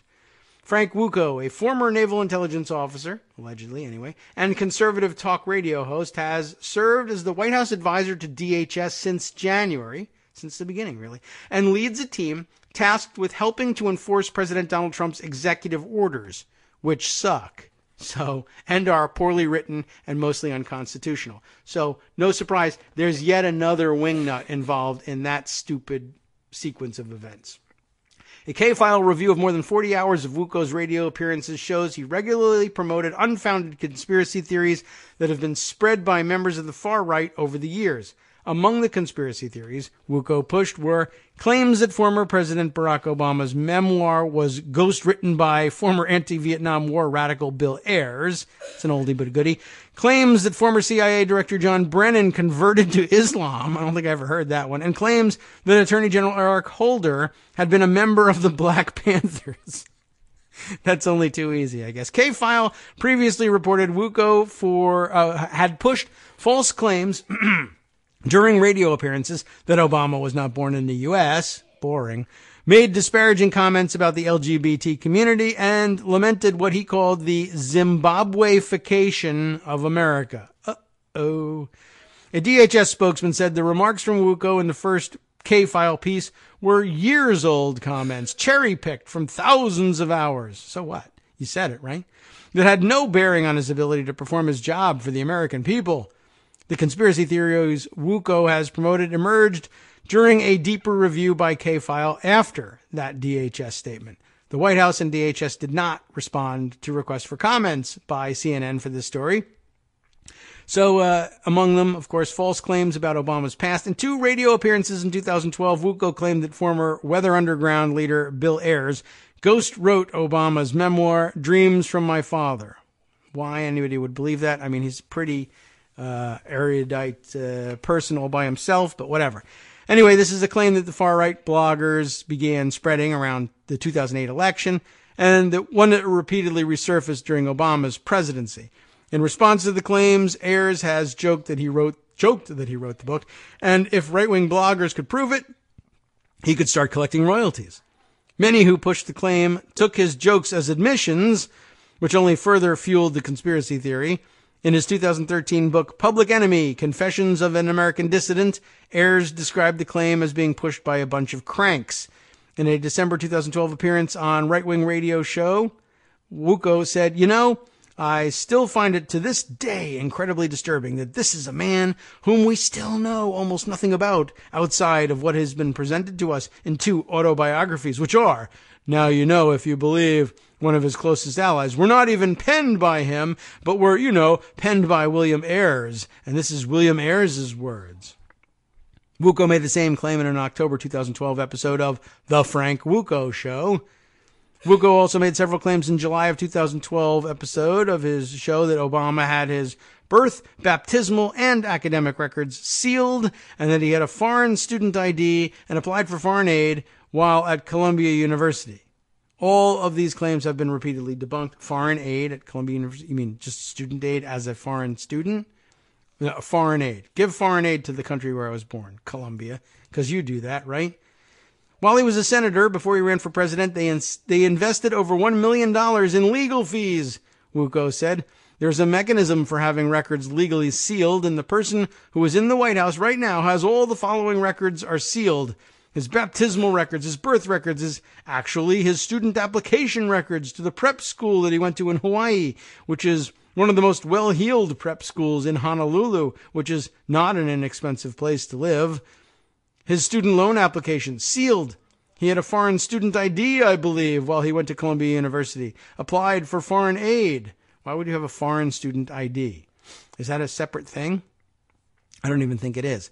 In August of 2012, Wuko promoted the book Dreams from My Real Father, a far-right book and movie that alleged Obama's real father was a family friend named Frank Marshall Davis.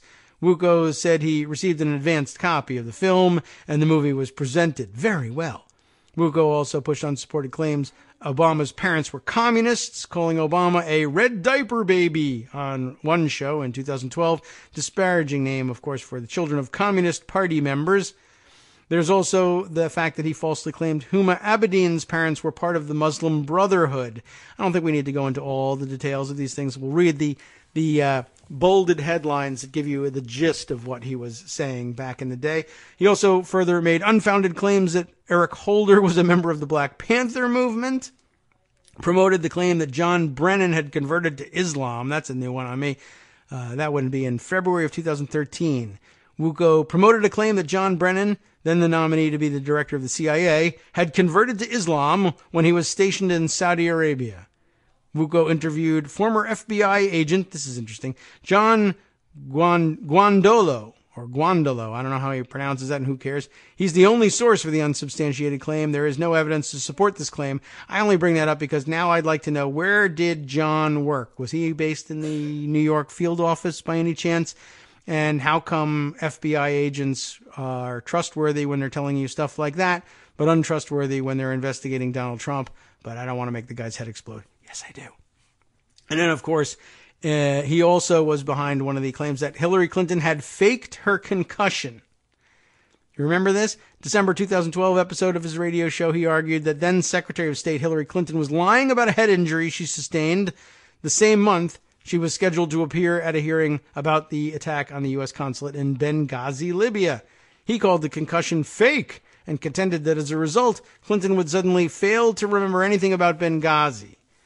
Wuko demanded that Clinton show evidence of her fall in the form of a bump or a black and blue mark. And then he said that even if she did so, he would not believe her. So I guess really not worth paying attention to in that sense, but perhaps worth having that guy's name in mind and tracking whether or not he is ever booted from the administration or called to account in any way.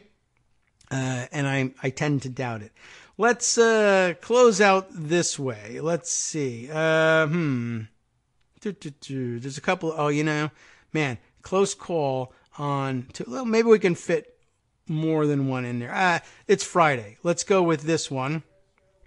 A groundbreaking case may force controversial data firm Cambridge Analytica to reveal Trump secrets. How about that? What case are we talking about? It's a Mother Jones article. Jackie Flynn Mogensen put this one together. This U.S. professor is counting on British data privacy laws to get some answers. I had this one recommended to me by a couple of people who thought it was a very clever entree into the subject. And let's take a look. Before the 2016 presidential campaign, David Carroll, a media professor at New York's Parsons School of Design, didn't know much, if anything, about Cambridge Analytica.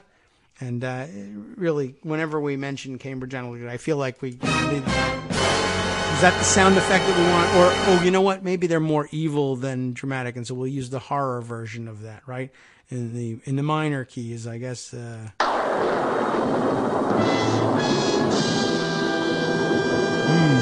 Yeah, that's more Cambridge Analytica. That thunder and lightning kind of helps. All right. Despite studying data collection and privacy, David Carroll, remember, media professor at New York's Parsons School of Design, says he had probably only heard the name of the data analytics company mentioned once or twice, but that was before the election. And it was before, of course, it became clear that the firm, partially owned by Trump megadonor Robert Mercer, and the place where former White House chief strategist Steve Bannon once served as vice president, would help propel Donald Trump into the White House by cultivating vast troves of information on an untold number of American voters to craft controversial and highly targeted political messages.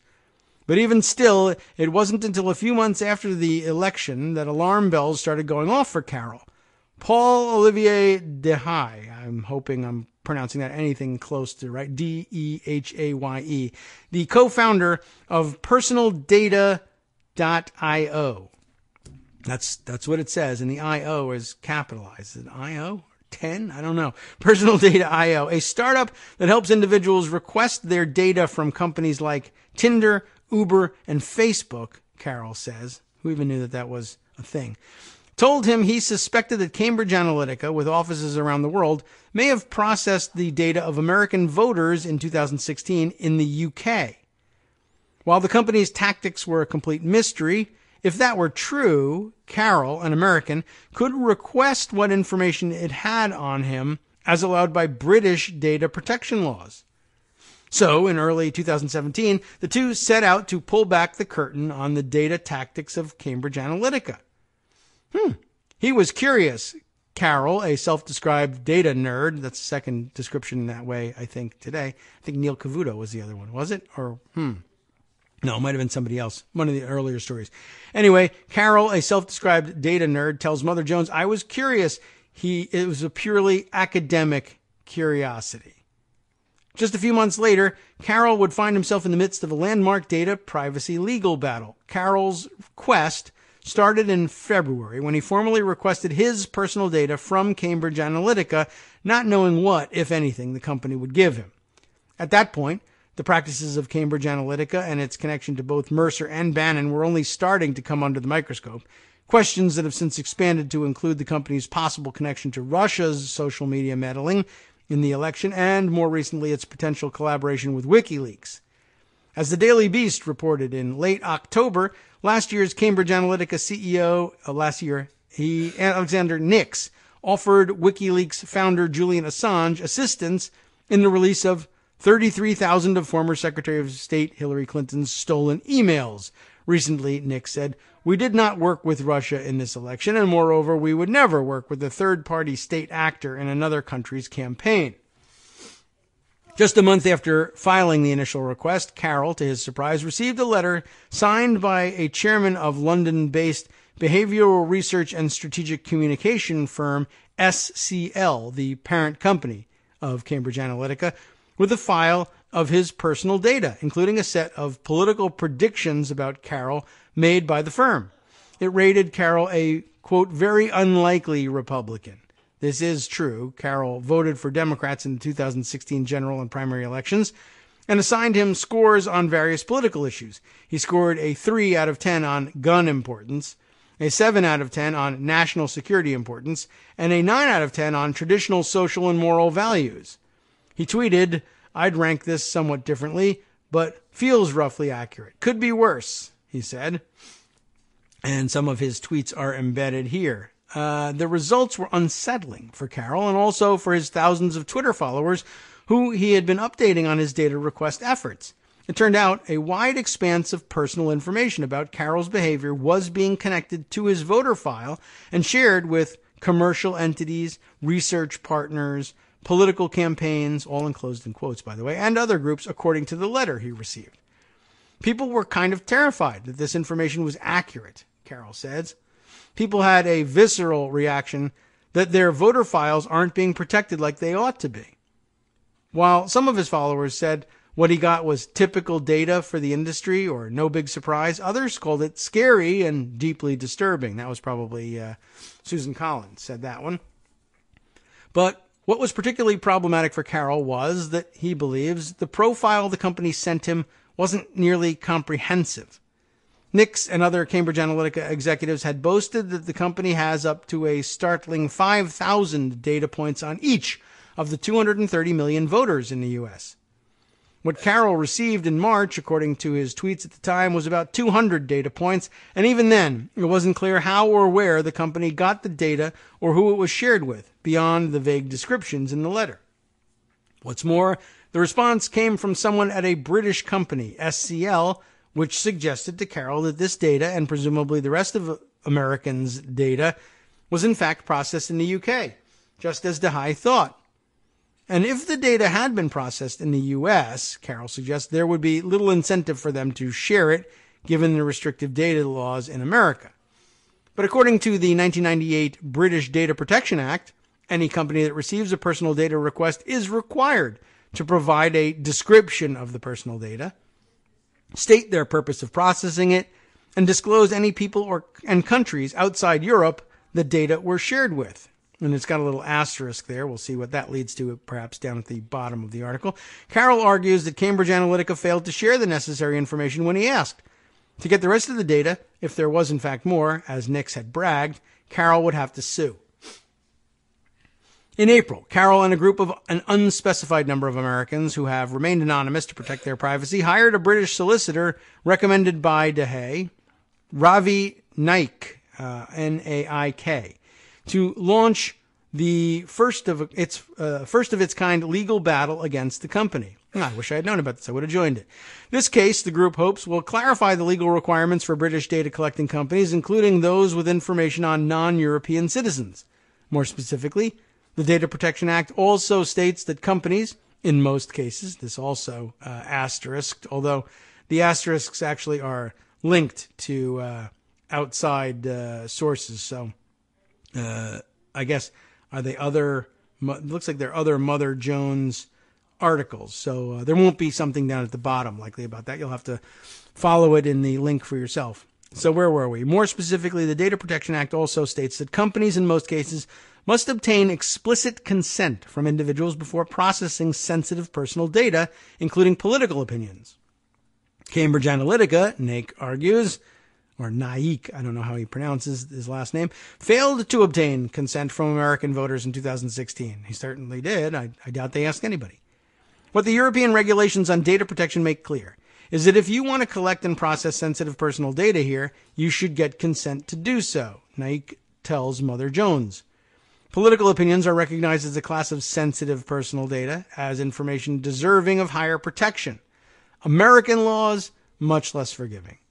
If a British company has information about you, you have the right to access it. I don't know if forgiving is the right word. I mean, it makes it sound like we have tough laws about it, and we don't. And we should say American laws offer much less protection for individuals and consumers. If a British company has information about you, you have the right to access it. And if you ask for it, they have to give it to you. Carroll tells Mother Jones, We don't have that right in the United States. In the U.S., companies don't need consent to collect its citizens' data, and they aren't legally obligated to share it with them. In fact, Carol wouldn't even have a case if the company processed its data in the United States, and it won't if that turns out to be true, or if they just claim it, and we are forced to believe it for whatever reason. As Naik told The Guardian earlier this year, it's this fascinating situation because when it became apparent that Cambridge Analytica had processed Americans' data in Britain, it suddenly opened up this window of opportunity. In the U.S., Americans have almost no rights over their data whatsoever, but the data protection framework is set up in such a way that it doesn't matter where people are, it matters where the data is processed. The result of this case could blow the lid off how private data was used to shape votes and the outcomes of the 2016 election, and how it might be used in the future. As University of Maryland law professor and big data expert Frank Pasquale told The Guardian, I don't know whether he says Pasquale or Pasquale. Sorry, Frank. That's not the important thing. What's important is that he told The Guardian, I think this case will be the model for other citizens' actions against other big corporations. I think we will look back and see it as a really significant case in terms of the future of algorithmic accountability and data protection. It'll probably cause data processing firms to flee Britain or Europe more than anything else. But in the meantime, I'd love to exploit this loophole. Cambridge Analytica opened its doors in 2013 and claims to use big data to predict human behavior and influence political elections, according to the company's website. But what sets Cambridge Analytica apart from other data firms is that it claims to use what's known as psychographics, we've heard this before, to build its voter profiles. Many political campaigns have used demographics, for example, age, race, and gender, to target political messaging. And President Obama successfully and famously used consumer data to target voters. But psychographics, in theories, goes deeper, claiming to be able to predict a voter's personality traits, such as how organized, extroverted, or quick to worry they are, by looking at a person's online and consumer behavior. Cambridge Analytica is the only data firm, Republican or Democratic, that has publicly claimed to use psychographics in political campaigns. All this begs the question, how does Cambridge Analytica then connect up to 5,000 data points of consumer behavior with American voter files to build their profiles? People don't realize that all of their consumer behavior, every time they swipe their credit card, what websites they visit, the TV shows they watch, is being reconnected to your voter file and processed internationally, Carol says, and we can't opt out of it. Nix, however, offered a glimpse into the company's mysterious practices in a presentation he gave nearly 2 months before Election Day 2016. In it, he claims that his company had been a powerful shaper of public opinion during the 2016 Republican primary campaign, bragging that Cambridge Analytica helped Ted Cruz rise from being one of the less popular candidates to his being the second most threatening contender. He's just the last to drop out, that's all. Cruz, Nix said, accomplished this in part by sending highly targeted, personalized political messages over social media and television to voters in key states. The same controversial tactics that, after Cruz dropped out of the race, were supposedly deployed on behalf of the election's winner. Nix then gives an example of those tactics. What's particularly frightening about Cambridge Analytica and SCL, Molly McHugh, an information warfare expert and specialist on Russia-U.S. relations, notes, is that they are operating internationally to supposedly influence elections outside of where they're operating in the U.S. and elsewhere. Nobody wants to believe that information coming from some place they don't really understand could change how they think or what their decisions are. But it can, for any of us, McHugh tells Mother Jones. Why does some company incorporated in the United Kingdom have our data? What the hell is that for? If it were just about selling shoes or getting you to buy vitamins or whatever crap, I like this quote. Okay, fine. But that's not what it's being used for. And they specifically say that. SCL is a company that's marketing themselves as a military-grade psychological warfare and psychological operations company. That is a problem for all of us. And that is all we're going to be able to fit into today's show. Of course, I'll give you a link so you can follow up and read the rest of the article.